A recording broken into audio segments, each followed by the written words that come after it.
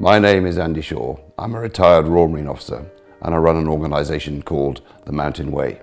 Our function is to help UK veterans suffering from post-traumatic stress disorder. I have suffered from PTSD for 33 years as a result of an incident I was involved in the 1982 Falklands War, in which I led a patrol which mistakenly ambushed one of our own patrols and killed 4 of our friendly men.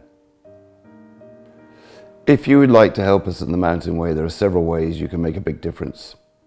You can donate money, of course. The link is below. You can buy products. And equally importantly, you can share this knowledge with your friends through social media so that either people will help us financially or perhaps make us aware to those people who do need our help. Either way, spreading the word helps enormously.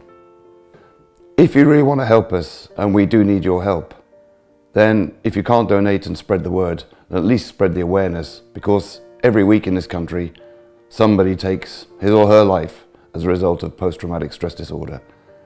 Your involvement could help save that life.